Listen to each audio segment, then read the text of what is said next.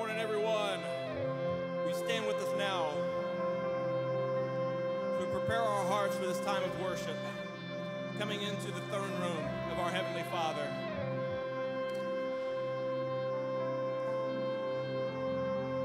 We come before Him, offering Him our praise.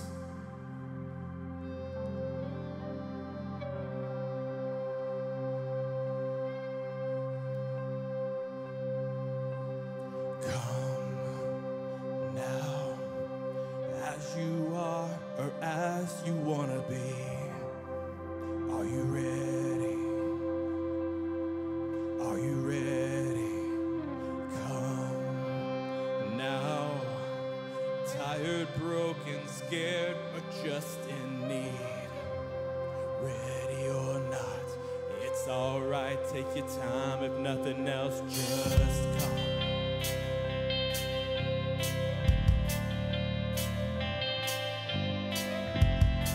Are you ready? Are you ready?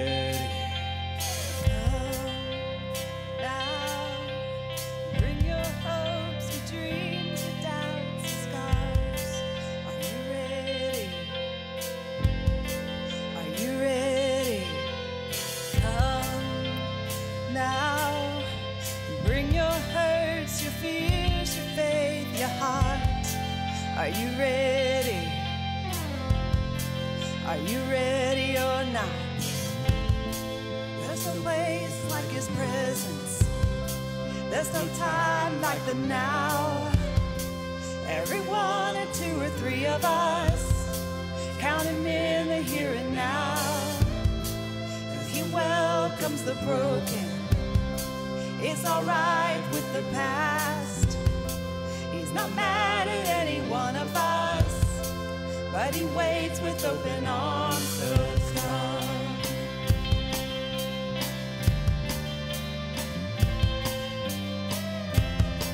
Are you ready? Are you ready? Come now. Leave your inhibitions at the door. Are you ready? Are you ready? Come now. Lay your burdens down. He's got them all. Are you ready? Are you ready or not? He's still faithful to deliver, mighty as ever to save. He's still good on His promises, and His love still never fails. He's not moved by perfection or how well we look the part, but He's wild about the hidden stuff, like He's wild about our hearts. So come now, for all we've seen, we ain't seen nothing yet. Are you ready? Are you ready? Come now, bring Him praise for what He might do next. Are you ready? Are you ready or not? He's already bought our freedom. He's already paid our debt. He's already done the miracle. He's already conquered death. He's our light and salvation. He's our rock solid hope. He's already done enough for us. He's already doing more. He's already seen the ending. He's already seen us through. He's already breaking out in us. He's already on the move. He's already won our battles. He's already paved the way. He's already gone ahead of us, and He's ready with me. Now, for all we've seen, we ain't seen nothing yet. Are you ready? Are you ready to come he's gonna do next. Are you ready? Are you ready or not?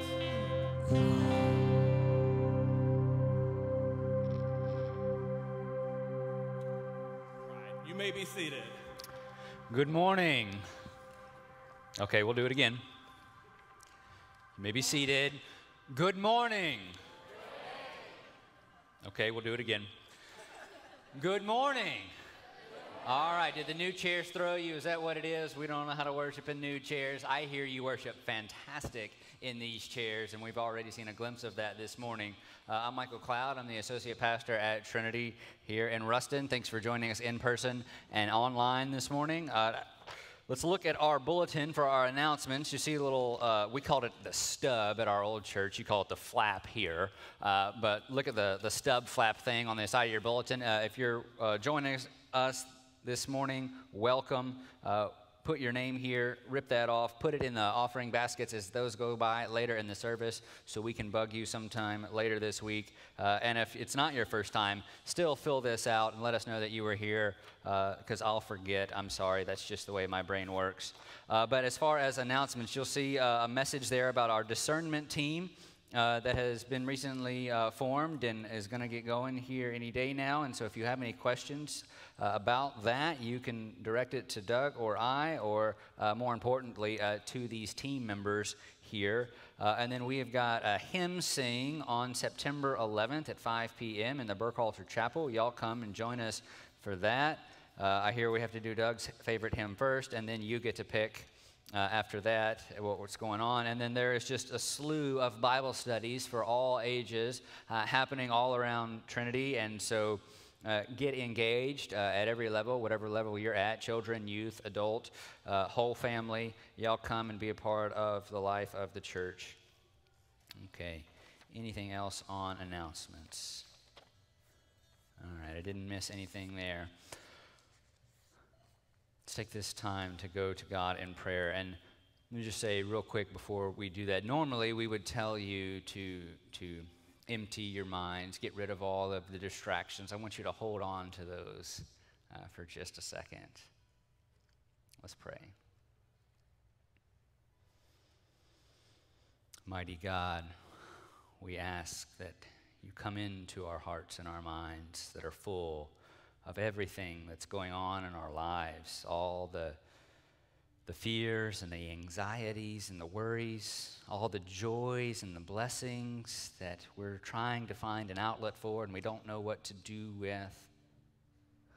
Come in to where we are, to what's going on, the things in our lives that are happening most evidently and most secretly. Give us the spirit of discernment to see you in the bad times. The spirit of discernment that sees you in the good times. And Father God, we pray ever so earnestly and desperately for that spirit of yours that testifies with our spirit that we are children of God, that we have that assurance.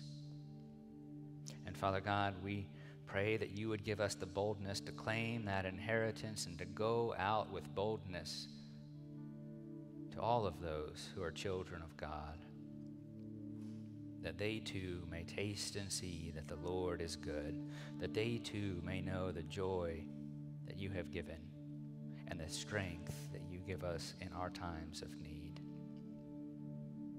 Lord, when our words fall short, we pray as your Son taught us, Our Father, who art in heaven, hallowed be thy name. Thy kingdom come, thy will be done, on earth as it is in heaven. Give us this day our daily bread, and forgive us our trespasses, as we forgive those who trespass against us. And lead us not into temptation, but deliver us from evil. For thine is the kingdom, and the power, and the glory forever. Amen. Okay, at this time we would like to ask Karen to come up, and we are going to do the giving of the third grade Bibles. So if you are a third grader, also come up with Karen here. We're going to give the third grade Bibles. I found something interesting this morning. This sits in my car. This is my car Bible. But it's not just my car Bible.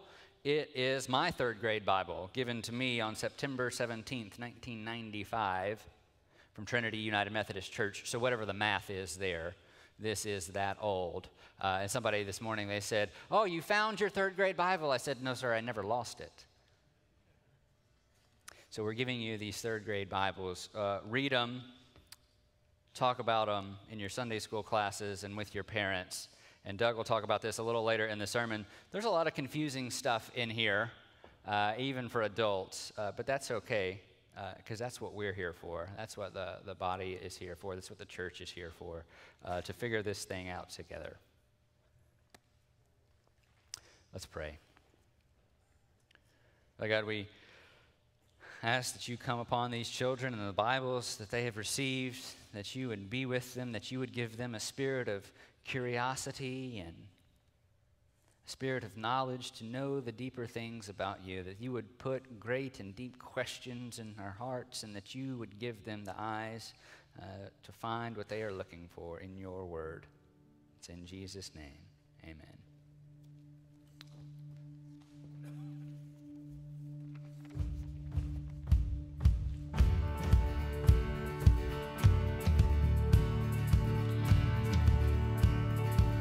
Church, we stand with me now as we sing this old hymn together.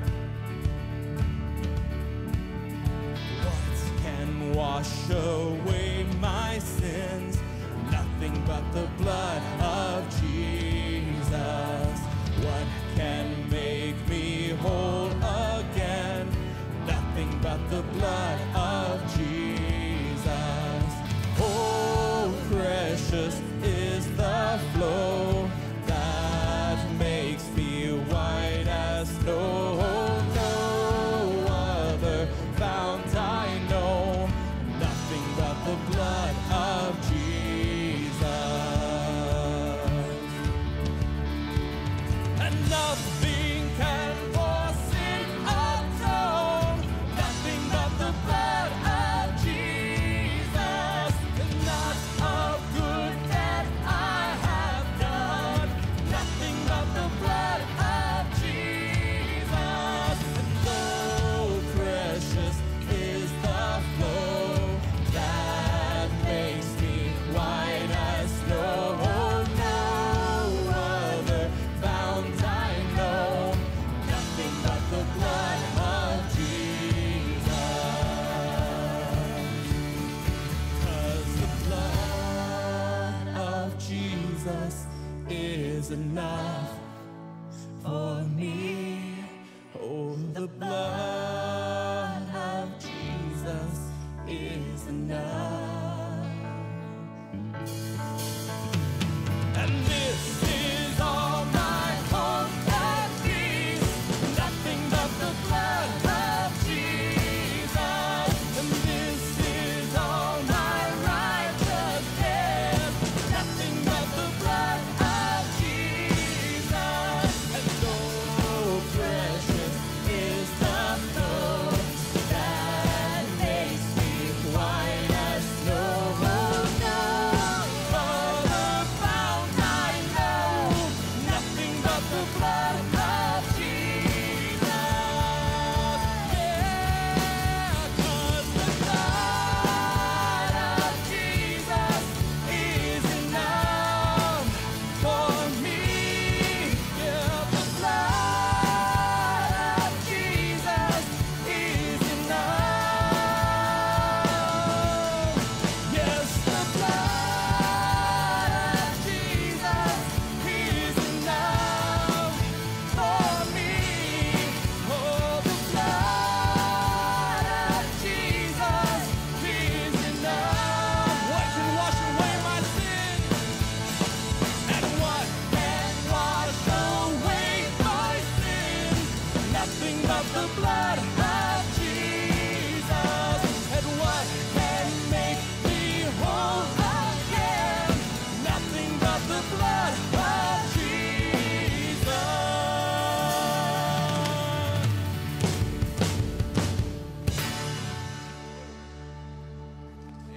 That is right. Yeah, we can be excited about that, about the blood of our Lord and Savior. Because we were dead in our sin, because we were filthy in it.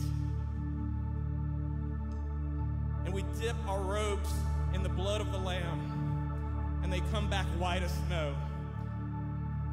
No matter what you have done, no matter where you are this morning, you may be even thinking, if you're watching at home or whatever, you may be thinking, God cannot possibly love me after what I've done. And I'm here to tell you that is a lie. Because he made each one of us. He crafts us with his very hands. He knows every hair on our head. He knew us before we were born, when we were still in our mother's womb. He knew that we would stumble and fall. And yet he gave us a way to come back to him through the blood of Jesus Christ. And it's because of that blood, because of the sacrifice that Jesus made on the cross, that we are made righteous, that we are called into the family of God, and that we will be with him forever in eternity.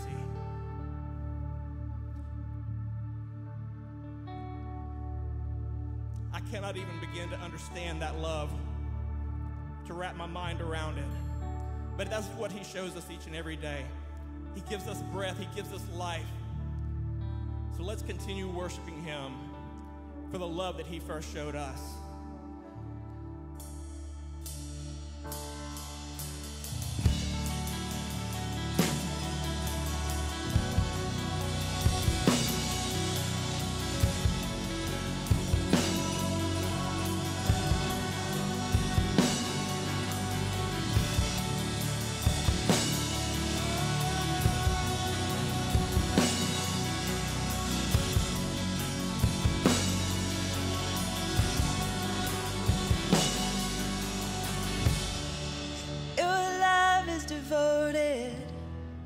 Like a ring of solid gold, like a vow that is tested, like a covenant of old.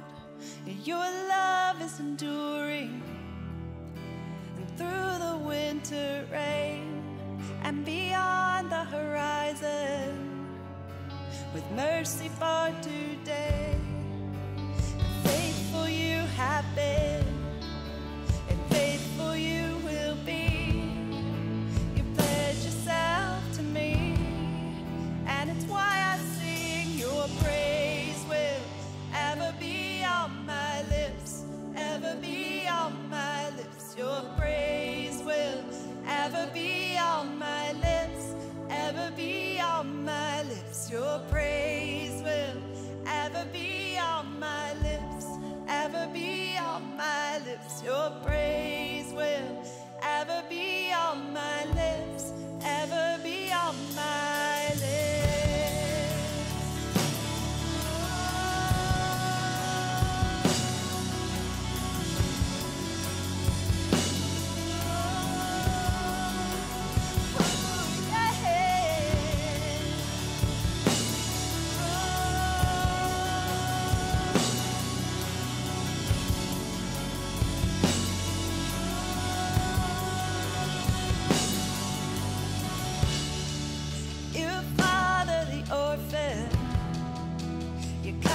Makes us whole, and you shoulder our weakness, and your strength becomes our own. Now you're making me like you, clothing me in white, bringing beauty from ashes, for you would have your bride, free of all her guilt, and rid of all her shame, and known by her true name. And it's why I sing. Your praise will ever be on my lips, ever be on my lips. Your praise will ever be on my lips, ever be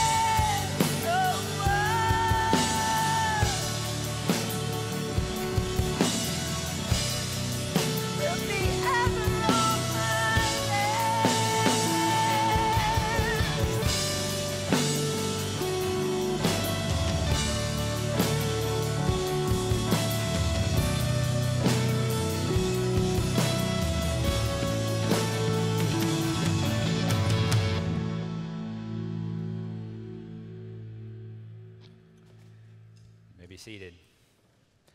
We're at that time in the service where we remember that all the gifts and talents that we have been given to us by God, and so it's only right to give back out of what we have been given.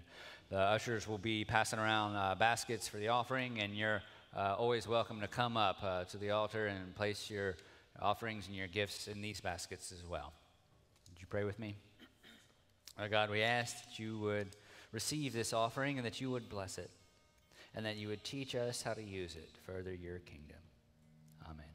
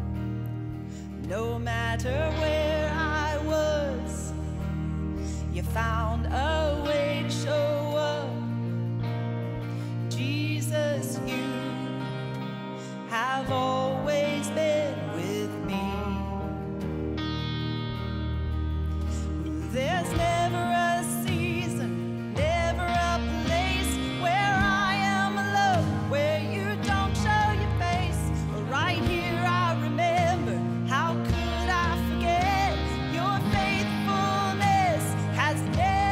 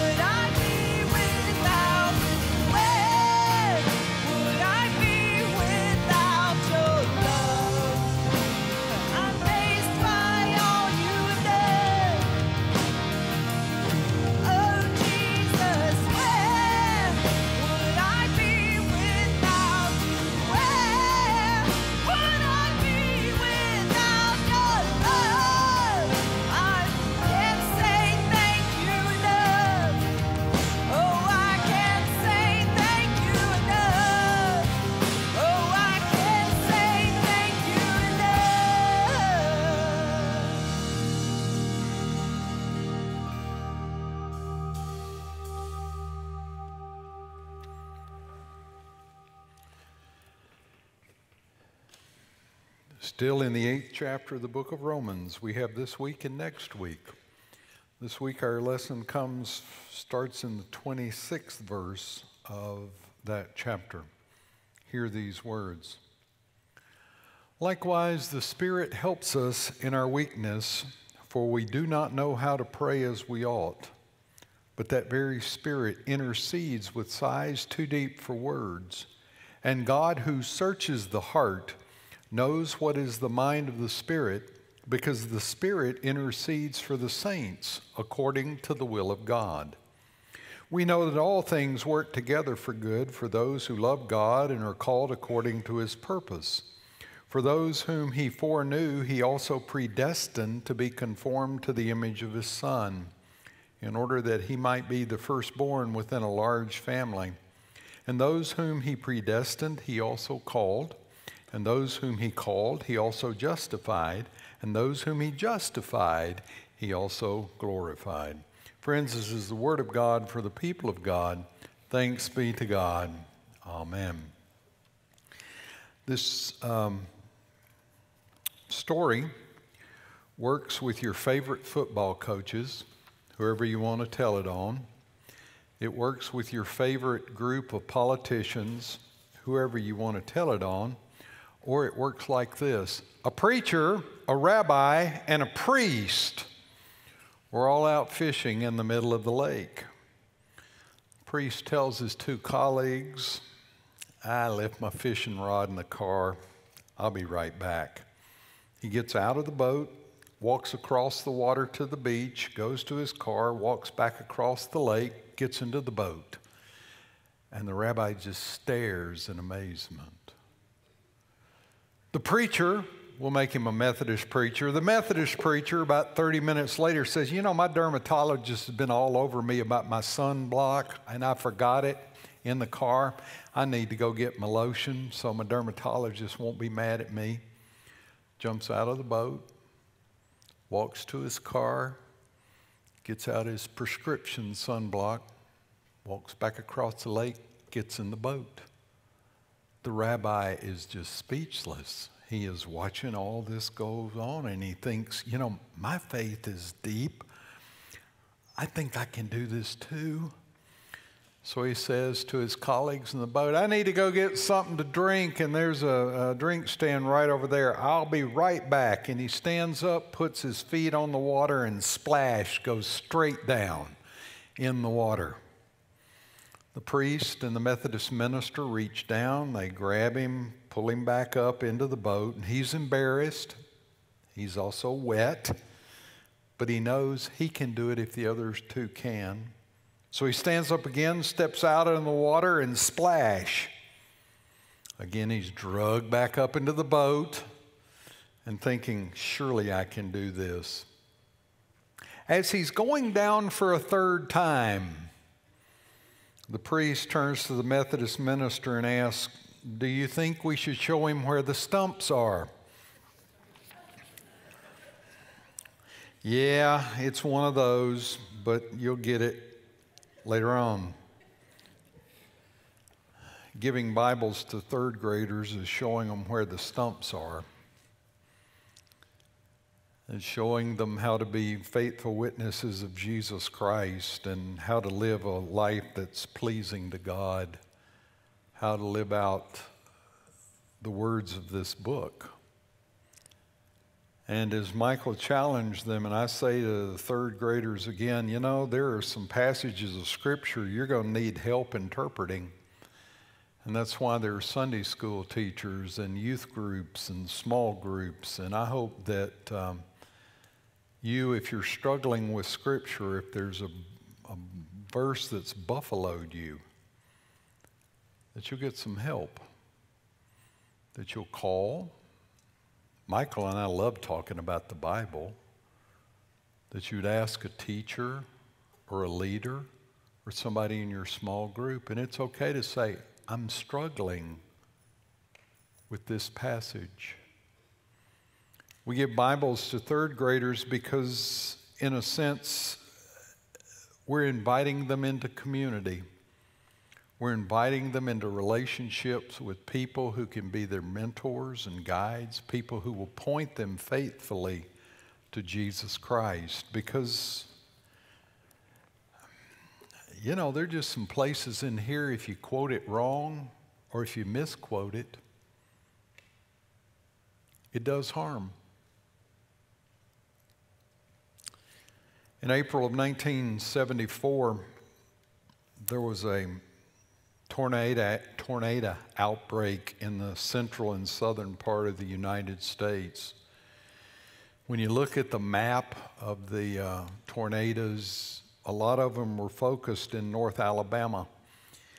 And in this small town called Guin, I'm going to get it right this service, called Guin, about 5:30 in the afternoon, an F5 tornado, which is the most powerful tornado, went through the town. And Guin didn't have a lot to begin with, and the tornado pretty much picked it clean. Almost every building in town was destroyed.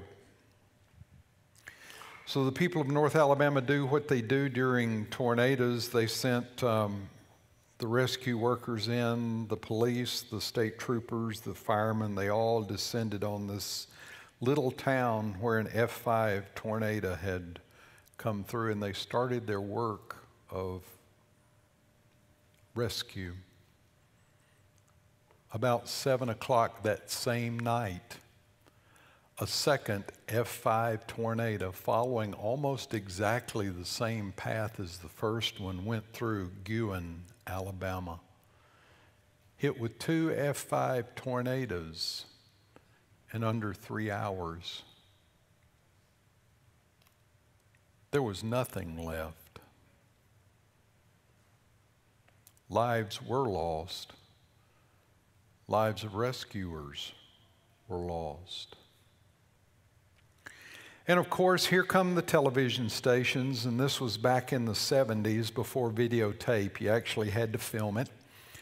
And the people descended and they filmed it. And a couple of days later, you got to watch it on the TV news. And I remember there was a man, they were asking him about it, and he explained that, you know, the first one got his barn, and the second one got he and his house and animals.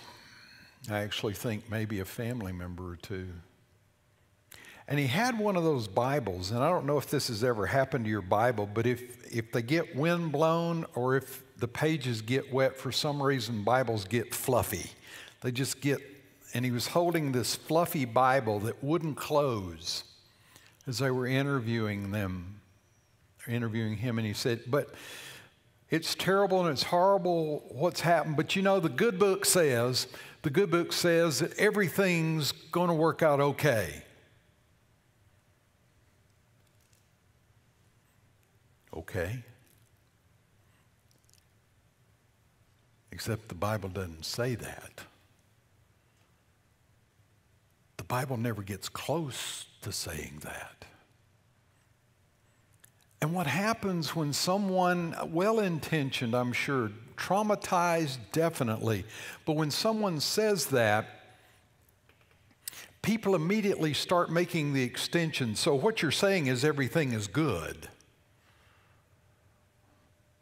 Child abuse is not good. Murder is not good. Tornadoes that kill people, not good. Hurricanes that wipe out communities, not good. Personal trauma and tragedy, not good. And over the years, I've listened to these people, and so many of them were being interviewed after something just horrible had happened, and they feel the need to quote parts of Romans 8:28, either correctly or incorrectly, as though they are trying to convince themselves and God that definitely you will fix this. Or they're capitulating to the divine. I have to say it's good, although in my heart I don't believe it's good. So I want to say to people who are on television doing this, step away from the verse, back up. And I want to say to you, if you ever are forced to Forced is a good word because none of us want to do it. But if you ever find yourself in the midst of a tragedy trying to comfort someone or trying to make them feel better or trying to be there with them when they are hurting, do not, quote Romans 8:28, step back from the verse, people. Step back. It doesn't say God's going to work everything out. What it does say is powerful and majestic and encouraging. And I was trying to figure out, okay, how am I going to teach Romans 8:28 to the congregation? So, you're going to get a Greek lesson today. I've been waiting 37 years to give a Greek lesson to a group of Methodists in the congregation. You're going to get one. Hang on. The problem with Romans 8:28 is it suffers from something that is called syntactic ambiguity. Syntactic ambiguity. I will illustrate. Here is a sentence for you. All you English people are going, good, he's going to give us a sentence.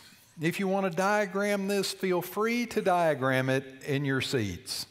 Here's your sentence. John saw the man on a mountain with a telescope.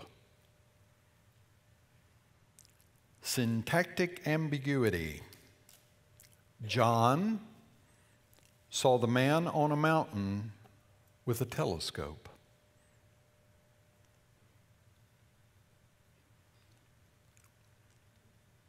All we know of that verse is there are at least two people in it, John and a man. And there's a mountain in it, and there's a telescope. We don't know who's got the telescope. We don't know if anybody's looking through the telescope or the telescope's been seen. We don't have any other information other than John and a man and a mountain and a telescope. And you can put the verse together or that sentence together any way you want to and you'd be correct. Romans 8:28 suffers from syntactic ambiguity. That unless you happen to read Greek, it confuses you. So I'm going to translate it literally. Paul says this, first two words, we know now. We know now. We know because we've seen it. We know because we've experienced it. This is not some intuition we are having. We have experiential, we have epistemological evidence that this has happened. We see our brothers and sisters hurting. We see what the Roman Empire is starting to do to the church. We know what the Jews have been doing to the church. We have seen God deliver people from heartache and pain. We have also seen our brothers and sisters in Christ suffer the ultimate through the persecution of the Romans. We know it because we have seen it. It's not a faith statement. We have this experience. And what the translators do next is they leave a conjunction out. The conjunction is there in the Greek language. It is just not translated in most American translations, and the word is now. We know now. What that implies is their knowledge base is grown, and I want to say that what Paul is referring back to is the first part of the text I read this morning, that likewise the Spirit helps us in our weakness, for we do not know how to pray as we ought, but the very Spirit intercedes with sighs too deep for words. And God, who searches the heart, knows what is in the mind of the Spirit, because the Spirit intercedes for the saints according to the will of God. We know now that God is going to carry us through whatever we're going to go through, because we are no longer children who walk in the flesh, who cannot please God because we're walking in the flesh, but we are now filled with the Spirit of God. We become children of God. We put on our God shoes. Have I reminded you of every sermon I preached in the sermon series thus far? Yes, I have.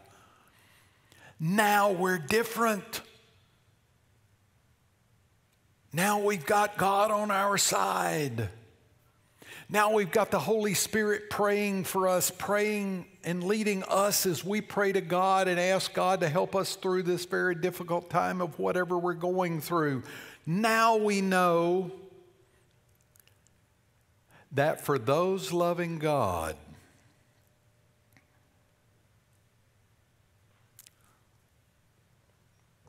Romans 8:28 doesn't belong to the world. It belongs to the church. It belongs to the people of God. It applies to the people of God. It applies to those who love God. That is such a rare term used in Scripture, talking about people loving God. It's usually the other way around. We got God loving us. But people who love God, these are the storytellers of the faith. These are the ones who have lived out the story of blessing. They know what it means to have God transform their life. They know what it means to go through the storms. They know what it means to have God's protection. They know what it means to have God's sustaining power. And if you hang around long enough, they will tell you what it is like to love God. They will share a story of faith. They will share a story of perseverance. They will share a story of never giving up despite insurmountable odds and great difficulty. Now we know for those loving God. Here you go. Here's what the phrase says in Greek. That God works together the whole toward good. God works together the whole toward good.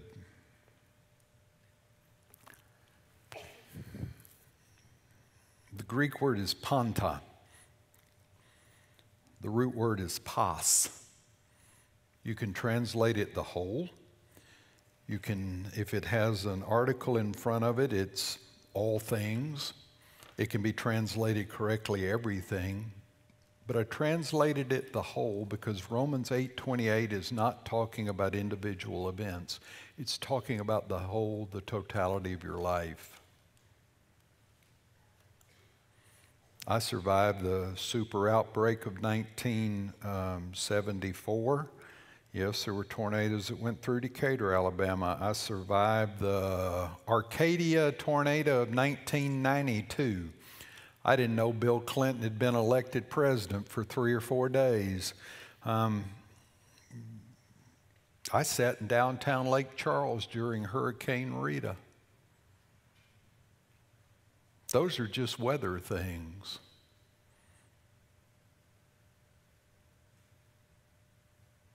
But I made it through Panta, the whole.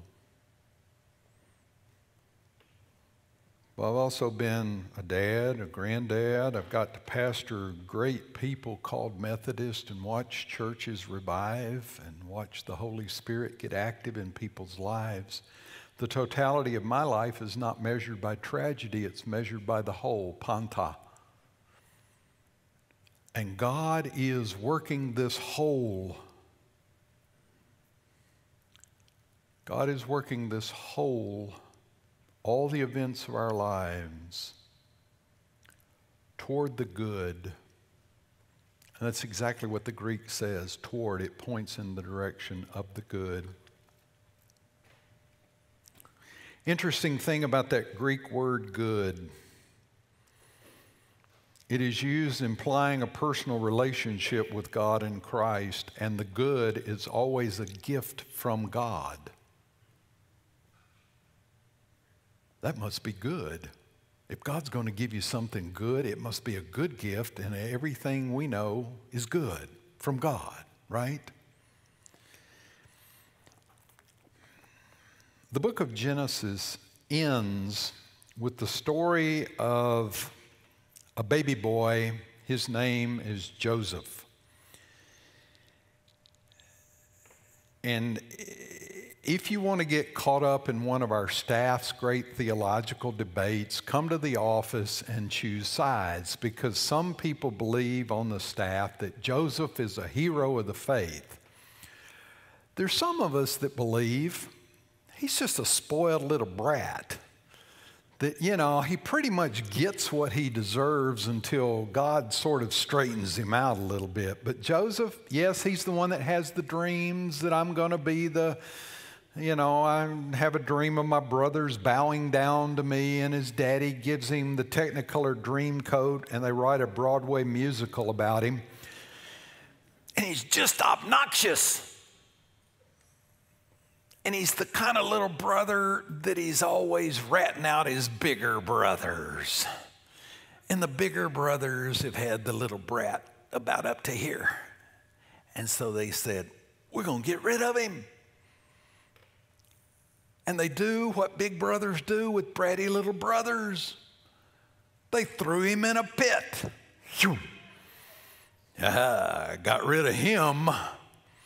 And the Midianites come by and they scoop him up out of the pit and they haul him down to Egypt. And he grows up and becomes a pool boy at Potiphar's house. And you know that story. And he gets thrown in jail because of that incident. And he's in the jail and he has the dream and he's telling people what the dreams mean and nobody will remember him. And suddenly Pharaoh catches Joseph and Joseph becomes second in command in Egypt. And there's a famine. And the people in Palestine have to go down to Egypt to get their grain. And Joseph, now a grown man, recognizes his brothers. And then the brothers recognize him.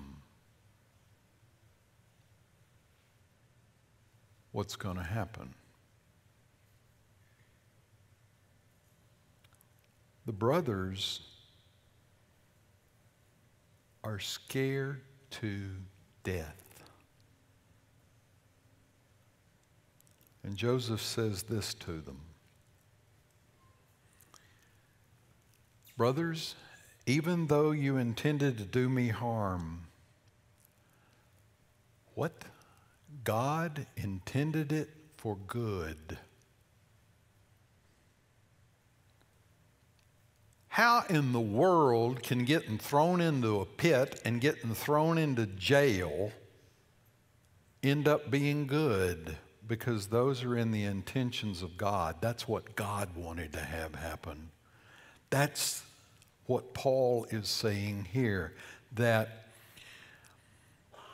God works the whole. God works all of the events of our lives out toward good, toward His plan, and He gets even more specific, for those who toward His purpose are being called.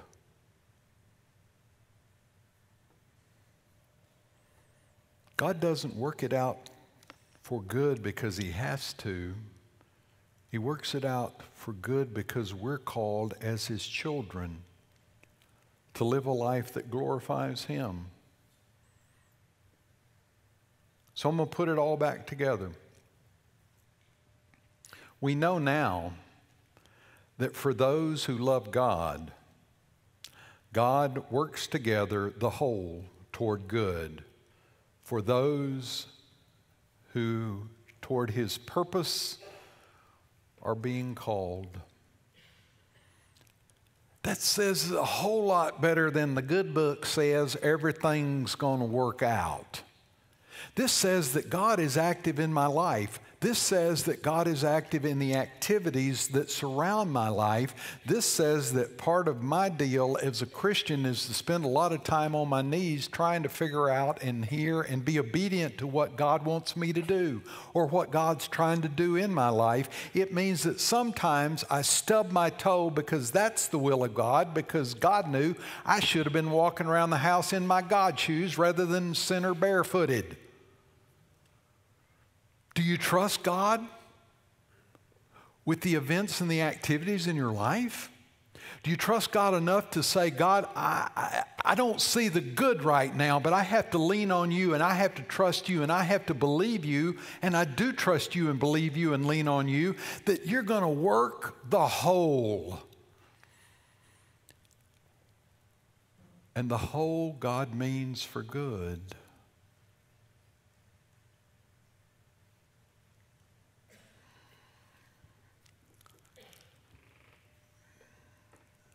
He doesn't calm all the storms.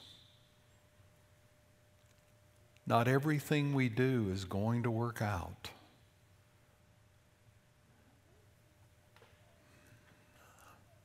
I believe the great theologian Lynn Anderson said, I never promised you a rose garden. But God is on his throne and God is in charge, and you are participants in the kingdom of God as a child of God. God's working the whole toward good. There are a lot of ways I could have handled this. I thought about preaching a sermon on suffering, and if, you know, we get hung up in why do bad things happen to good people, and why do, I want to know why good things happen to bad people. Why does stuff happen? And the Bible tells us, have faith. Keep walking with God, because God's not finished with your journey. All four Gospels tell the story of Jesus walking on the water. And Matthew, Mark, and Luke have Jesus coming and walking on the water late at night, and the storm comes up, and the disciples are scared, and Jesus gets into the boat, and Jesus says to the storm, "Peace, be still." Storm calms, and the disciples fall on their feet and fall on their knees and worship Jesus. The Gospel of John, which is written later than Matthew, Mark, and Luke, it's written in a time where the Christians are being persecuted not only by the Jews but by the Romans. It's a hard time to be a Christian when John writes his gospel. Here's how John tells the story. When the evening came, his disciples went down to the sea and got into a boat and started to cross the sea to Capernaum. Now it was dark, and Jesus had not yet come to them. The sea became rough because of a strong wind that was blowing. And when they had rowed about 3 or 4 miles, they saw Jesus walking on the sea and coming near the boat, and they were terrified. But Jesus said to them, "It's I. Do not be afraid." Then they wanted to take him into the boat, and immediately the boat reached the land toward which they were going. No mention of calming the storm. But the boat reached the destination. God does not calm all storms, but your boat will always reach the destination. That whole, that panta, the whole, God is working on toward good. Some of you just need to keep hanging in there, and we're here to hang in there with you. Some of you have reached the end of your rope, and you need to come running and let the church love on you and hold faith for you while you can't hold it for yourself right now. Some of us need to admit we just can't keep doing it by ourselves. We need help.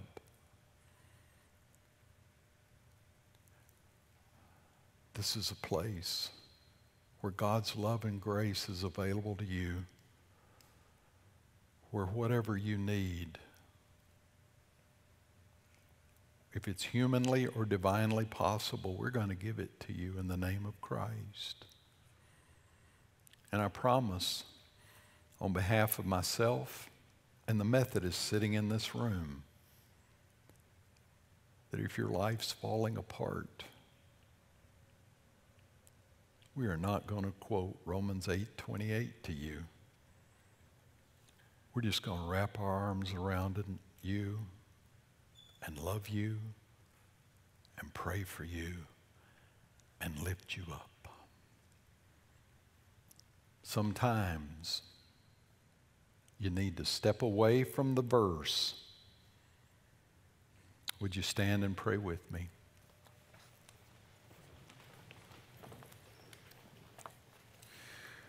For those times when life is hard, oh God, we pray that we would keep our eyes on you in the midst of the storms, in the midst of brokenness. Help us to find your love and grace here in your church, through the ministry of others, or through the wonderful serendipitous power of the Holy Spirit. We trust you, Lord, in the good days. We trust you more in the hard days. Be with us as we journey together in Jesus' name. Amen.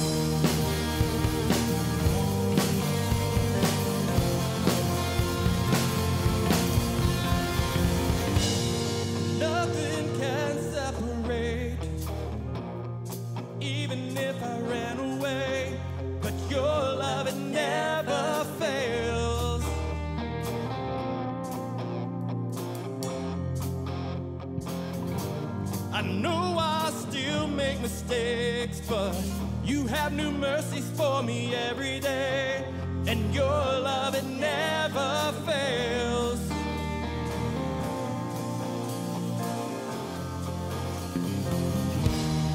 You stay the same through the ages,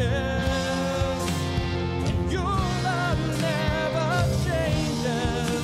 There may be pain in the night, but joy comes in the morning. And when the oceans rage, I don't have to be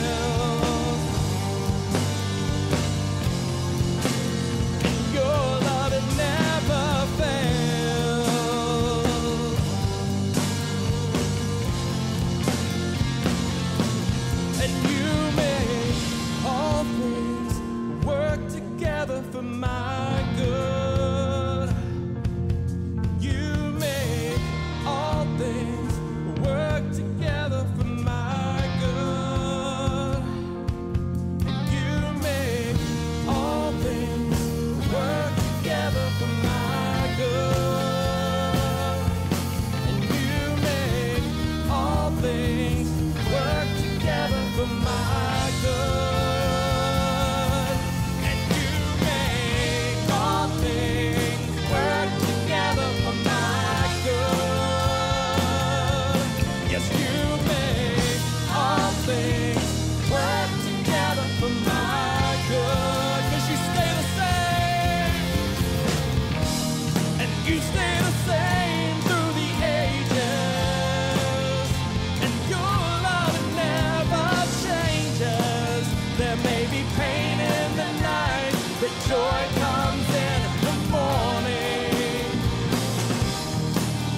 And when the oceans rage, I don't have to be afraid, because I know that you love me. And your love it never fails.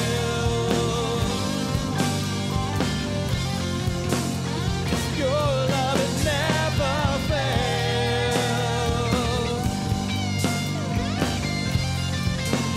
Church, let's sing this now. You make all things work together for my good. Yes, you make all things work together for my good. And you make all things work together for my good. And you make all things work together for my good.